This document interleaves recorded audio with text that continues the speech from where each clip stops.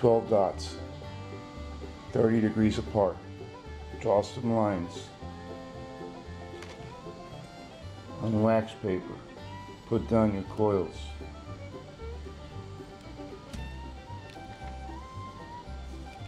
And you line them up. 12 magnets. North, south, north, south, north, south, north, south. 12 magnets.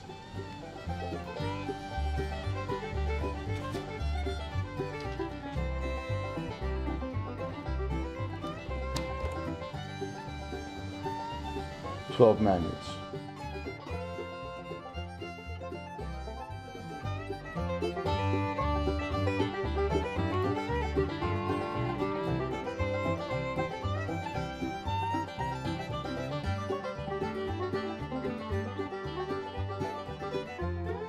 We're gonna make an epoxy. We're gonna, you know, make a wheel out of this with epoxy. I'm gonna fill these magnets up so I can attach it to my shaft right above my 12 magnets. It'll be a generator. This is part of this rotor with the 12 magnets is going to be powered by two individual running Bedini pulse motors. One will dump its power into the other during each 90-degree shift in the rotor. When one pulse motor is triggered, the other is off. The other pulse motor is off. And you can see the diagram for that in the energy loop, either the unipole or the monopole energy loop video on my channel. And you can also see, you know, the earlier energy loop video explaining the concept of bouncing a DC pulse backwards and forwards between two batteries. Well, I'm using the Bedini circuit to do it, and two batteries. The only thing is I'm going to put only two magnets on my rotor. Okay, 180 degrees apart, two drive magnets on this rotor. And the Bedini coils will be 90 degrees apart, so that well, if you do the math on that, you will understand that in that setup only one Bedini coil bifilar will be triggered at a time, so they won't be triggered at the same time. Doing this, I can drive this rotor with the magnets on there. Oh, you'll see it later. I just wanted to film this quickly. I'm getting ready to make the stator for that setup.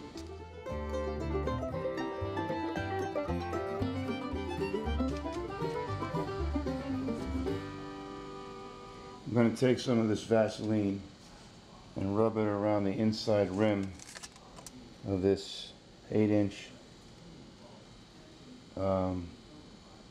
roof flashing circle that I made, so that I can place it down in there and pour the epoxy in there.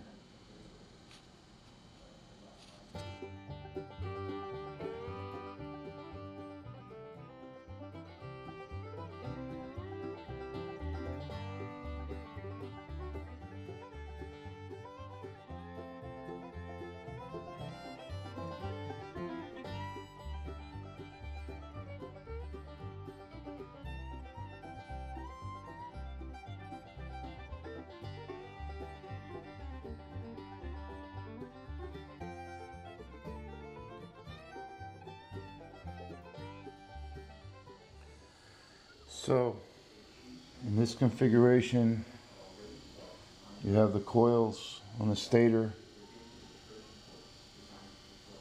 The arms of the coils are 30 degrees apart.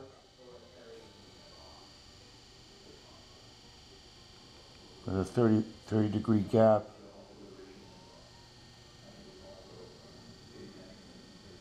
Times 3. What goes on here is when you have 8 magnets and 3 coils, you put the magnets right here, magnet 1, 2, and you skip a space. Magnet 3, 4, you skip a space. Magnet 5, 6, and you skip a space. Magnet 7, 8, and you skip a space.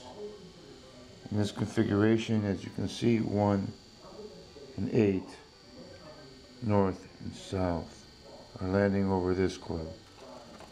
When I turn it 30 degrees, which I just did, you can now see 7 and 6 landing over the next coil. Turn it again 30 degrees. Now magnets 4 and 5 land over this coil. And here you don't have two magnets, it's over here. So basically, three phase, two magnets here, 30 degrees, two magnets here, 30 degrees, two magnets here.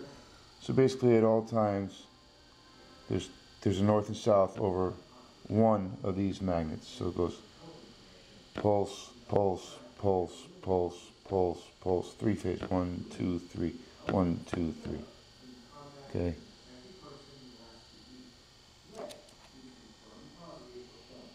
One more time, I'll turn it 30 degrees.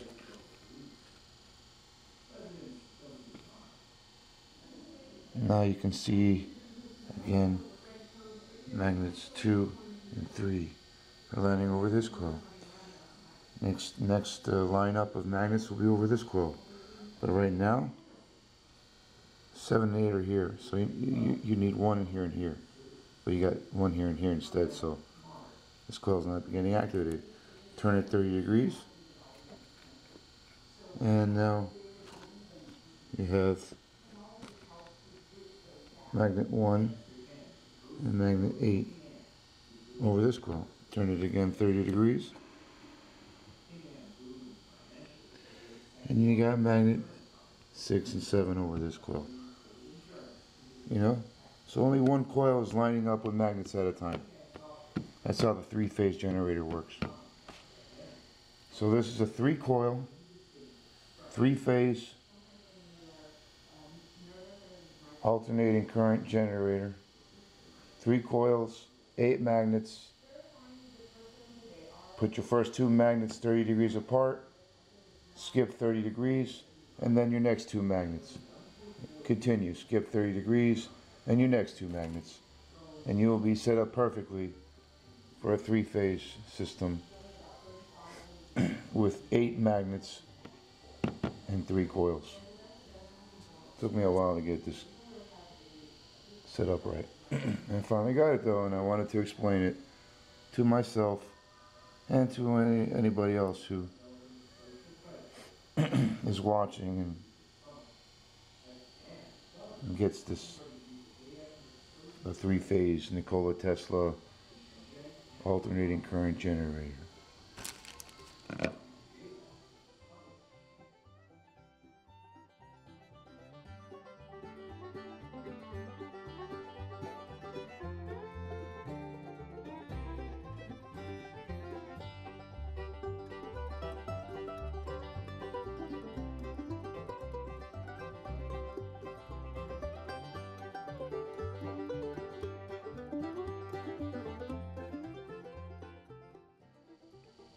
The magnets are numbered, and the poles correspond on the same 30-degree line.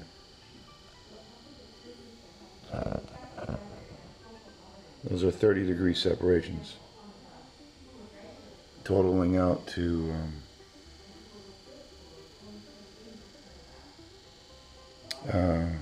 what is it?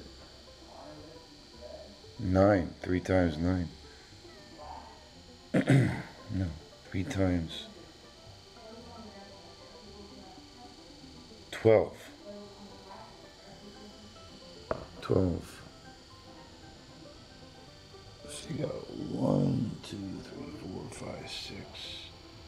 1, 2, 3, 4, 5, 6. 12 lines. Alright, I think you guys got this.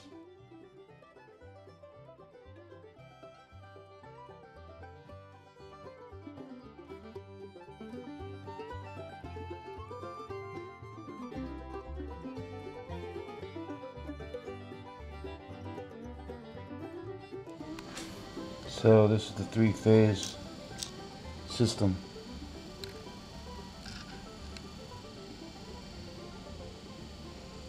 If you can see the two magnets, north and south, how they land over this coil. I'm going to turn it. You see the next two magnets do not land over the arms. Neither does this coil. If you look over here, those two magnets, see? They land over the arms of this coil. And so that means this coil gets pulsed next within the 360-degree turn. Keep turning. The next two magnets do not land over the two arms. But if you look over here, they do. Over here they do not. Over here, you can see they do. So here, I'm going to spin it for you guys. You can see how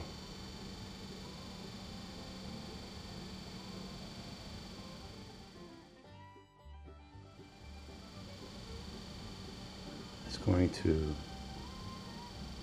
see, watch. Alright, hold on. Pulse. Pulse. Pulse. Pulse. Pulse.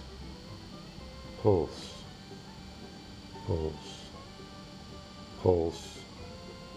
Pulse. That's how you line it up. So there's 8 magnets down there. They're 30 degrees apart. So 30-degree spacing. And then you basically you have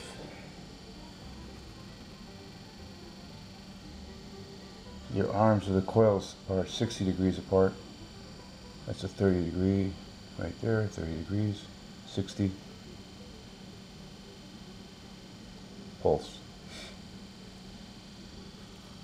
So you basically put two magnets 30 degrees apart and you skip. 30 degrees apart, skip. 30 degrees apart, skip, 30-degree blank, nothing. So you have 1, 2, 3, 4. You have 4 sections, 30-degree marks where there is no magnet. And by placing the magnets like that, you can do 8 magnets over 3 coils and get a 3-phase alternating generator.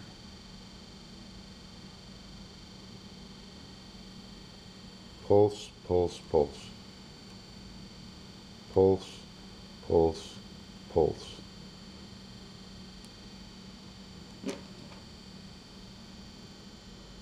Pulse, pulse, pulse. There you go. That's how it works.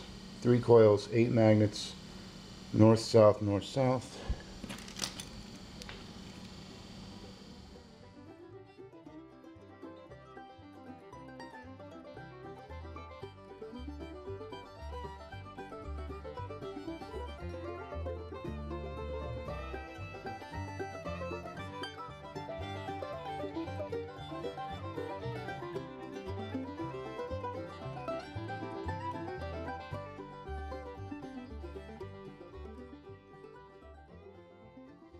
Pulse, pulse, pulse.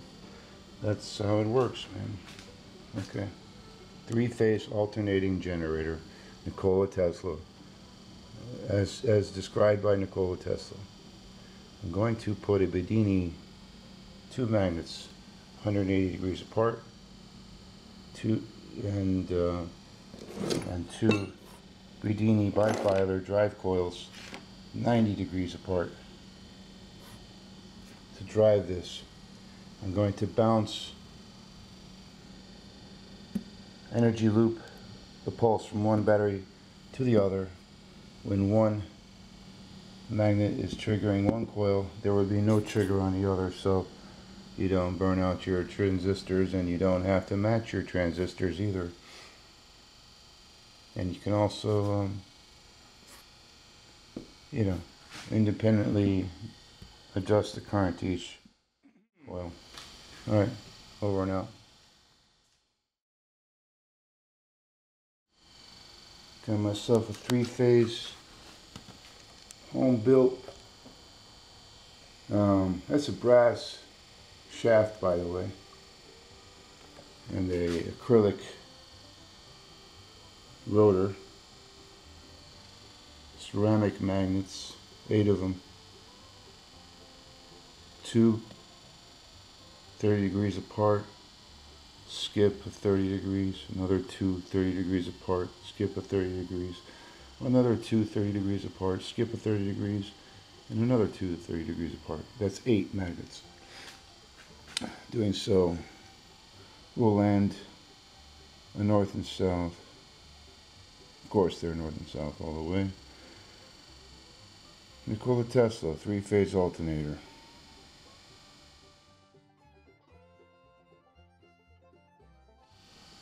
Just glue so far, hot glue. It's holding pretty well. Just needed it for top support. I'm going to put a drive coil here at 90 degrees. There will be some strong neomagnets 180 degrees apart. Drive coil here and another drive coil here at 90 degrees. So that when one coil is pulsing, the other one is not. They're going to alternate back and forth. That way I can bounce the electron between 2 batteries using the Bedini